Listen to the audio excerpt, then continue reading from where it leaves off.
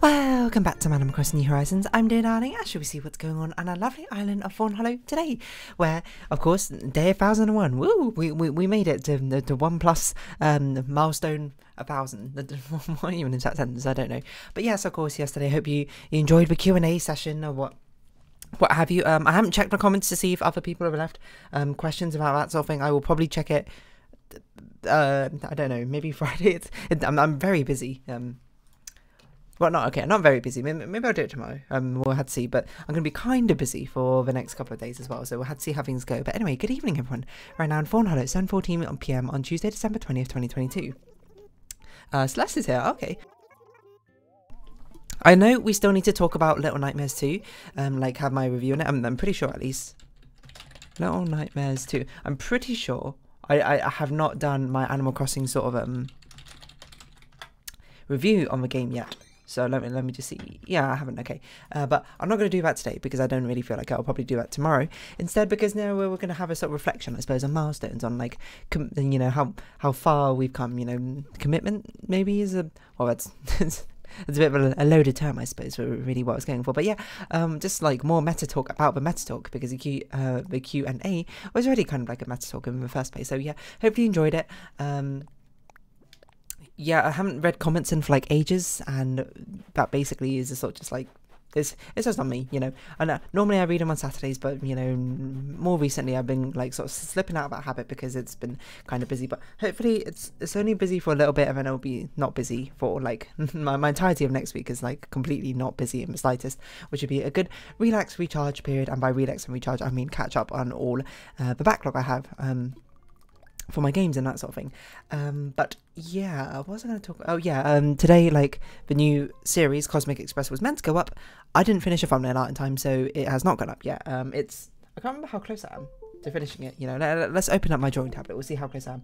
I'm pretty sure I finished the line art, and I'm pretty sure I've coloured most things. I just haven't coloured everything, and there's also no shading in Cosmic Express, so that makes it a lot easier.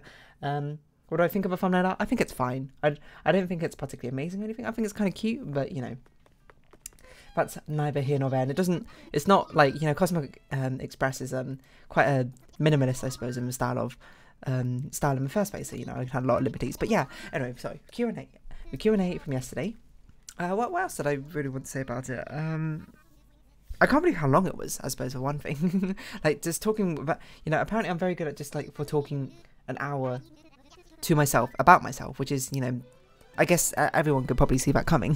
You know, if anyone could keep like a consecutive 1,000 day sort of video log in Animal Crossing consecutively, then you know 1 hour, which is basically just sort of like, well, actually it was 1 hour 20, so but like 4 episodes in a row should be no big deal. Actually, now I think about it, I also need to pre-record some Animal Crossing episodes because I'm going to be busy on the weekend and I'm going to be busy on Thursday, so you know, that I'll have to sort of fit in, but it's fine. The thumbnail art I'm pretty sure will be done, and then I'll record another probably Animal Crossing episode much later today. We'll see.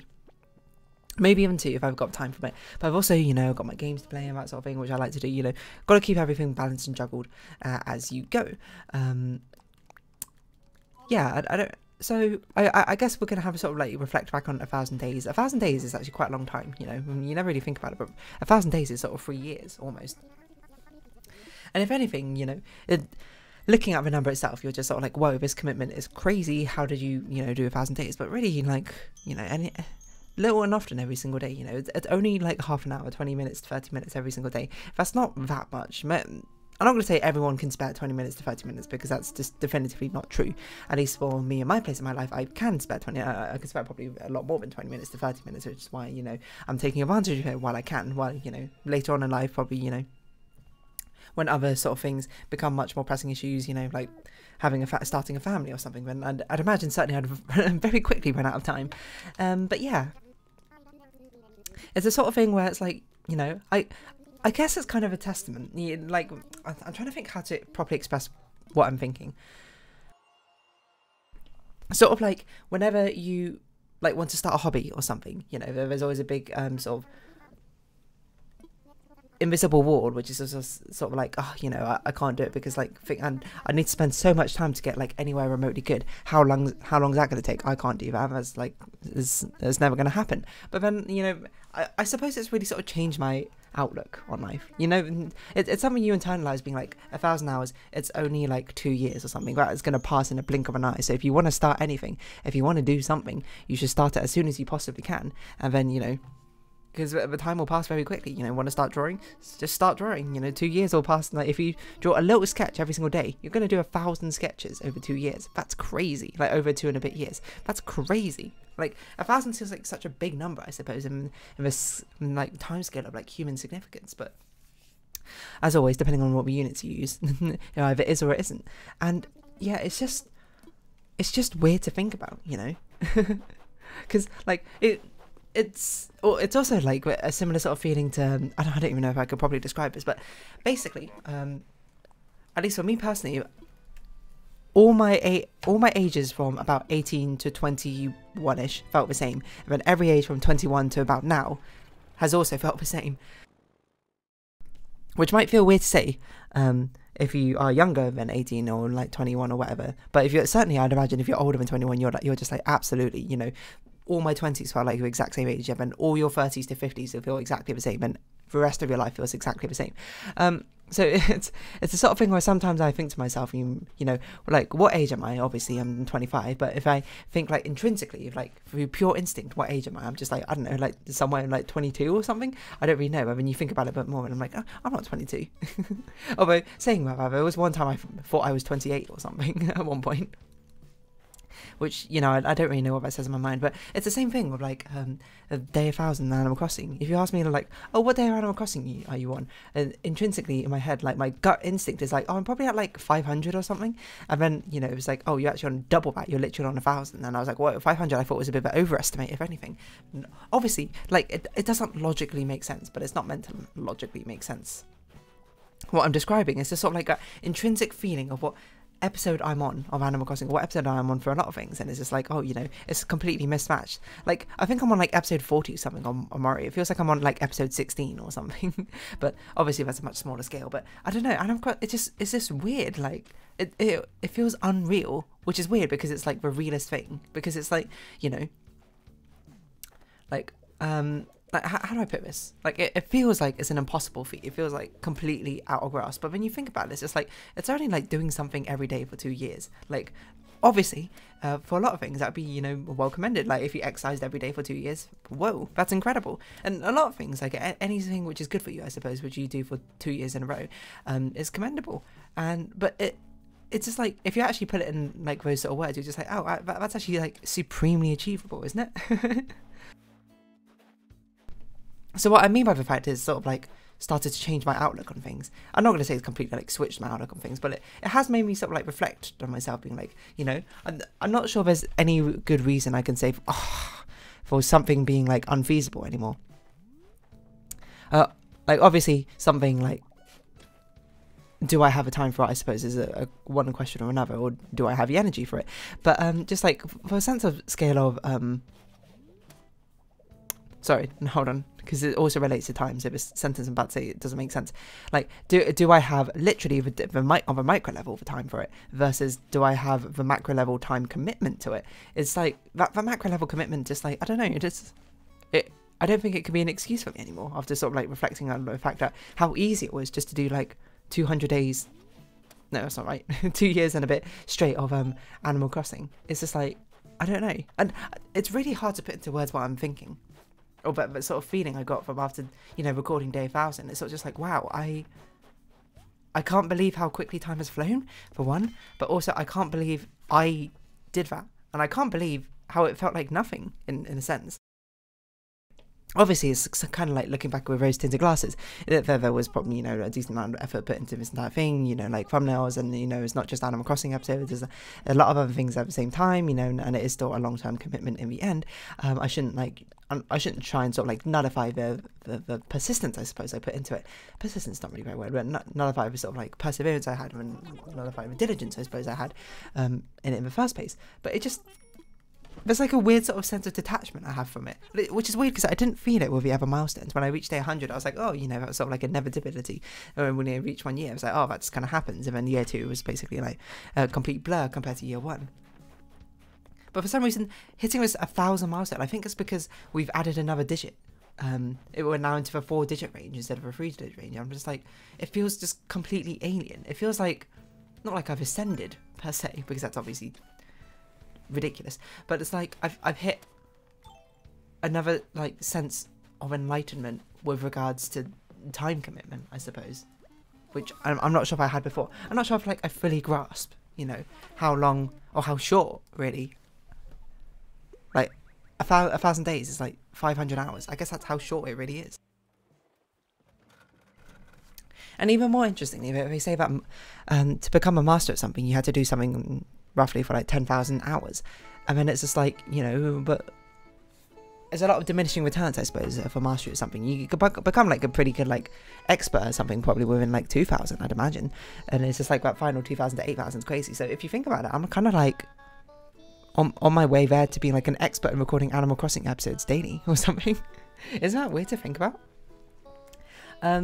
That's obviously, you know, sort of like I'm working like more of a logarithmic scale rather than a linear scale, because I don't think it's entirely linear what you get back from it. But I just really can't encapsulate the sort of strange feeling it was, especially to make that day 1,000 thumbnail art and be like, whoa, I'm putting a 4th number onto his thumbnail art, and then making like the next 1,000 day thumbnail arts and being like, well, I actually had to shrink the numbers because they're too big now.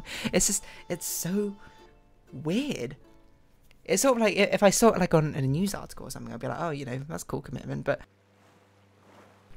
for experiencing it tangibly through something I've done is weird. Like I was reading this thing about this person who sat like who's got like the longest running D&D campaign of like 30 years or something going on. Like just looking at the numbers on the pages, I was just like, wow, 30 years, that's like a long time, but you don't really think much more of it. But then, you know, I bet if you've actually done that campaign and you hit that 30-year like anniversary or something, you sort of just sit back and you try to be like, not in a way that's like, I can't believe what I've done with my life, being like, whoa, I can't believe I've achieved this with my life. I can't believe this has kept going. That's that sort of feeling, you know? It's sort of like, you know, when you're a kid or a teenager, certain things hit differently, right? You know, you see things, you read about things, you know, you like, I think the thing which always comes to mind is things about, like, you have stories to do with, like, family. Like, this one is so distinctive in my mind, is this, there's one of the people at, like, Achievement Hunter or Rooster Teeth, I don't remember which one it is, but the trailer for Dead Island involves a really, like, moving, poignant, trailer from a perspective of someone's young daughter and the process of death because of the zombie invasion or whatever. I mean, I remember one of the people in Rooster Teeth Achievement Hunter, like, called Jeff, who was like a recent father at the time or something, watching it, and they filmed his reaction to it. Don't know why, and he just could not finish it. And at the time when that came out, I was like 12 or something. So, you know, I watched the trailer being like, I don't get really what's the big idea. Like, I guess it's like, it's sad, obviously, but it's not like a whole big deal. But now I'm getting older, you know, I'm thinking about, like, you know, what would my future be like, what if I had children, etc., etc. You know, I bet if I go watch that trailer, I'm like, it's going to hit completely different because, you know, the new experiences I've gained has given me a whole new perspective on that sort of thing. That's basically what I'm saying. So basically I'm saying I'm completely superior to everyone else because I've done 1,000 days of Animal Crossing. I'm joking, obviously. But it's sort of just like, whenever you've done something and committed to doing something for such a long time, whenever you sort of sit back and reflect and be like, wow, look how far I've come, it's crazy. But it's even weirder to do it in this sort of for Animal Crossing, because it's something I've got, like, not only do I have tangible proof, you can go back and watch any single day and see that, like, not the distance, but what I was doing on that, what I was talking about, what was on my mind. I have, like, literal evidence of every single day and every single minute I spent doing this. Clearly you two are having a bit of a private moment, so you know, girls just being girls. Let's leave Sappho and her friend alone. But yeah, it's just so weird seeing. It's not weird, but, like, it's so indescribable. Like, not only putting a number to it, but, like, a physical. Well, digital, I suppose, like an actual representation of the effort you put in. Like, you know, and I never really thought about it. Like when I don't know, studied maths, it'd be like, maths technically I studied for like however many years, you know, and then at the end of it, I got like a degree and whatever, you know, that's sort of just like, oh, it's like a testament to my hard work. But it feels completely different. Like if you like, oh, you get your degree and here's how many hours you spent studying maths, and you put like a number to it, and it was like 10, not 10,000, but someone like 2,000 hours or something, I'd be like, whoa, that's crazy. But then it's completely different again if you were just like, okay, here's not only like how many hours you spent doing maths, here's like a recording of you like actually like studying maths, here's like the written, all your written like homeworks and problems you've solved compiled into a book together, and you gave it to me, and it's like a 8-book anthology or something. I'd be like, whoa, that's crazier. And even crazier is if you like slowly increment that anthology, I suppose, day by day, you know. I put like a new page in like my ring binder or something every single day for every single like maths piece of homework I'd done or something, and then like, I don't know, the feeling of holding it at the end just hits a little different, I suppose. What I'm basically saying is quantifying things and your achievements, I suppose, as you go on, makes it feel like once you finally hit like a big milestone, it's like, at least personally for me, it felt like it hit a lot if it's hit a lot harder. Like I'm just sort of like, whoa, the building up to this quantifiable amount is crazy to even think about. It's not even like a mind-blowing feat I've done or anything. It's not like 1,000 hours doing something that's like, not even 1,000 hours, 500 hours doing something is all that crazy, but it feels so strange, you know, to say, yeah, I've recorded 1,000 days of Animal Crossing. You gave me a Cosmos wand? I think that probably means we've had all the space themed items then, right? There's no way you gave me a Cosmos wand as one of the space furniture items. Well, all the ones we can get. I don't think we got all the astrology based ones, but I think we must be close. Oh yeah, it totally looks like we got... No, we don't have a lamp. We haven't got the star lamp. You gave me the Cosmos wand. So what are we missing? Aries, Taurus, Gemini, Cancer, Leo. We're missing Virgo. No, Virgo's a harp. Yeah, Virgo, harp, Libra, Scorpio, Sagittarius, Aquarius, Capricorn. Wait a minute. What are we in right now? Oh, we're in Sagittarius, just still. We're in Aquarius, like, in 3 days' time, right? So that's probably why we didn't get the Aquarius urn. Okay. Yeah, that's basically all I really wanted to say. It's just like, it's so weird having a quantifiable achievement, and not only is it quantifiable, it's provably quantifiable, and you can see literally all the evidence of it. Like, it's just like the digital record of having a YouTube channel of like 1,000 days of Animal Crossing episodes is so weird. Like, I'm never going to go back and watch any of it, and honestly I don't think anyone ever will. Like, I literally bet, though, maybe I won't literally bet, but I don't think there would ever be a person who can be like, I've watched every single one of the Animal Crossing episodes you make, and for good reason. That's like way too many episodes. But like even me, like living through them, every single one, it's still like weird to see. I guess it's kind of weird to see it like laid out on my YouTube channel and be like, whoa, I created all of that. Is it amazing? Is it the best thing you've ever seen? Is that super entertaining? No, but you know, it's what I did. So it's sort of just like, I guess there's a sense of pride in it, isn't there? Like a strange sense of pride, not like a twisted sense of pride. It's like a, huh. I can't believe this came to pass sort of way, you know? I can't believe that things led to this moment, is basically what I'm saying. So, yeah, I mean, yesterday I already got out most of my thank yous and that sort of thing. This is a very self-indulgent episode where I wanted to really talk about that feeling I got after, like, stopping recording that day of 1,000. It's just like, I don't know, it's a very indescribable feeling, in infamous words of Jasmine from Aladdin. But it's a very unique situation, and even weirder, it's like, you know, I'm absolutely not going to feel this, like, at all if I ever hit, like, day 2,000. Despite the fact it's the same amount of days have passed, it's going to feel completely, like, inconsequential, I suppose, in comparison to this day 1,000 feeling. And I guess the next time I feel that feeling will be day 10,000, which would be, like, 20 years. I'm not playing Animal Crossing New Horizons for 20 years. Hopefully by then, at least in a different Animal Crossings come out, and then we can start all over again. But it's so weird. Is it weird? I don't know. You might be listening to this right now being like, Dear Darling's gone absolutely crazy. Like, why is she? Oh, it's almost 20 minutes, so I guess we'll round up. But like, why has she got like such, not intense emotions, I suppose. Like, and it's very clearly not very intense emotions, but like, it's such a weird, such a very unique emotion, a unique sort of sense of sentimentality, I suppose, looking back on it. And I'm like, I don't know why I'm feeling like this either, but it just is what it is, And it's so strange that, this is the first time I'm actually properly feeling it. Like, milestones, I suppose, felt quite insignificant, I suppose. Before, they were just sort of like, oh, here it is, I'm doing a milestone celebration for the sake of it. But this one, it feels like, I don't know.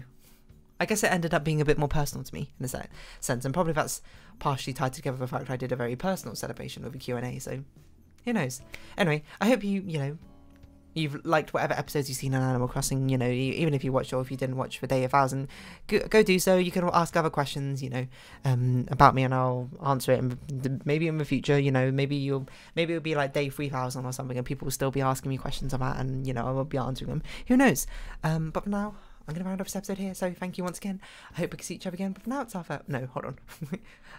This has been Animal Crossing New Horizons. I've been Dear Darling. Likes, comments, subscription, shares greatly appreciated. Discord, Twitter down below. That's how I end episode is. Hope we can see each other again. But for now, it's our farewell. So until next time, thank you and bye bye for now.